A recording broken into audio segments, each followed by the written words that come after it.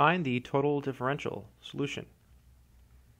So the formula for the total differential is dz, and that's equal to del f del x dx plus del f del y dy. So in all of this, you can think of this piece here, this function, this is your f of xy. All right, let's do it. So dz is equal to, so del f del x is the derivative of this thing with respect to x.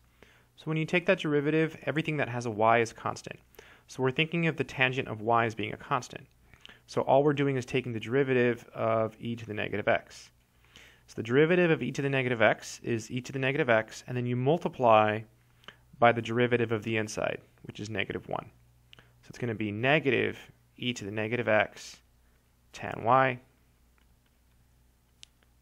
dx. Again, that's because the derivative of this thing with respect to x is just e to the negative x times negative 1, right? That's the chain rule. And the tangent y, it hangs out because we're taking the partial with respect to x, so all the y's are constants. Plus, now we have to take the derivative of this with respect to y. So the e part is constant. So the derivative of tangent is just secant squared. So it's going to be e to the negative x. It hangs out, right, because it's constant, and then secant squared y dy. And that's it. That's called the total differential.